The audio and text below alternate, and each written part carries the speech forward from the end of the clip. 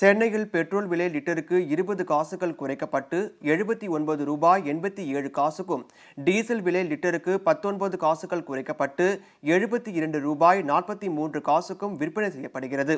எண்ணெய் நிறுவனங்கள் நாள்தோறும் பெட்ரோல் டீசல் விலை நிர்ணயிக்கும் முறையை கடந்த ஆண்டு அமலுக்கு கொண்டு வந்தது. கடந்த மே மாதம் முழுவதும் நாளுக்கு நாள் பெட்ரோல் டீசல் விலை உயர்ந்த நிலையில் வெறும் 10 நாட்களுக்குள் பெட்ரோல் விலை லிட்டருக்கு 4 ரூபாய் வரை அதிகரித்து லிட்டருக்கு ரூபாய் 85 வரை விற்பனை செய்யப்பட்டதால் வாகன ஓட்டிகள் மத்தியில் அதிருப்தி உருவானது.